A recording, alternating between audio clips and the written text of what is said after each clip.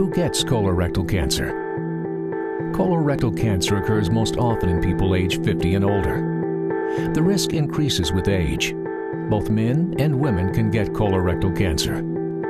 The American Cancer Society predicts that 2,370 new cases and 880 deaths due to colorectal cancer will occur in South Carolina each year. The Center for Colon Cancer Research at USC has about 24 laboratories run by faculty in various departments from around the university, so it's very interdisciplinary, as people from biology, chemistry, public health, medical school, pharmacy, all working toward doing basic research, trying to understand the biological nature of colorectal cancer.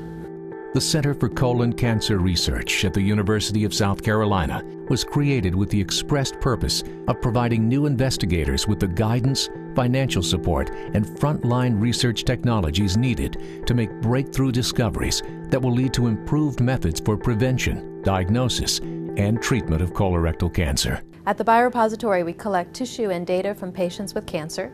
We then give these to cancer researchers. I've studied regulation of skeletal muscle mass. It became very clear as maintaining muscle mass and body weight on individuals improves health outcomes related to these conditions. And what's really become clear in the last 10 years is that this is also true of cancer patients. If we increase or maintain body weight in cancer patients and increase skeletal muscle mass, that health outcomes will improve.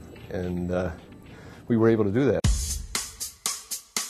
CCCR is the first of its kind in South Carolina and is a driving force leading the development of innovative and groundbreaking research in colorectal cancer. My research is more aligned with social and behavioral science research or community-level health promotion. We're a collection of multiple individuals that work primarily in different areas looking at one particular disease. I'm able to work side by side with basic scientists who are trying to figure out new ways to prevent colon cancer earlier. The Center for Colon Cancer Research was founded in 2002 by Dr. Franklin G. Berger. The center was established with an $11 million grant from the National Institutes of Health. It was the largest grant the university had received to date. I lost my mom to stage 4 colorectal cancer in 2002 when I was a sophomore in college, and I realized the value of outreach and research. And I met these two amazing people, Angie Davis and Frank Berger, and they offered me an opportunity to collaborate with them on some great outreach opportunities. So the Center for Colon Cancer Research started in 2006 with our awareness programs, and what we did was we reached out to the whole state. We invited physicians, researchers, academics, survivors, community leaders.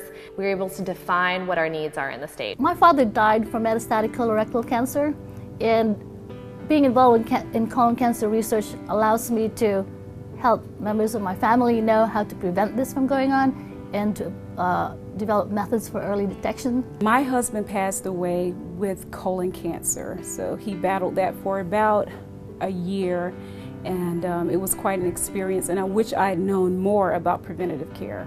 My work in fashion is my passion, and I love it, but my true job, I believe, is my advocacy for colon cancer research. Cancer impacted my life. I didn't have a father figure, so when I was signed by the Carolina Panthers, it was for me to be drawn to some male figure that helped me out. His name was Ron McKee. And in 2006, I found out that Ron, the cancer came back. You know, it's hard because I saw Ron die right in front of my eyes. I saw a man that, you know, I looked at as my father figure, you know, watched that cancer kind of overtake him. Later that year, you know, we buried Ron. We just didn't have the medicine. Just wasn't available for him to get healthy. Now they do. Well, I think there's a really important aspect to basic science because these are the building blocks that we're going to need eventually for translational medicine. There's a really strong graduate student base here, and not only can we work together as graduate students, but also there's great mentorship. The Cancer Center is one of a select few in the nation focused exclusively on this preventable disease. The concentration of scientists all working on colorectal cancer is very unique nationally. There are not many places that have this kind of focus and concentration. So the focus of our research is looking at certain genes that are involved, in particular involved in inflammation, and why these genes are overexpressed in colon cancer. And we're trying to identify the mechanisms that aren't working in the cells that control these genes. And by doing that, we're hopefully going to identify some new therapeutic targets that we can use to combat this terrible disease. Bringing the fruits of scientific research to the community. If everybody got screened appropriately, we could lower colon cancer deaths in this state and in this country by probably 2/3 or more. And with increases in technology, we can probably get to a point where we can reduce it by 100% so that we can wipe out the disease. I really believe that that could be the eventual outcome of all this work.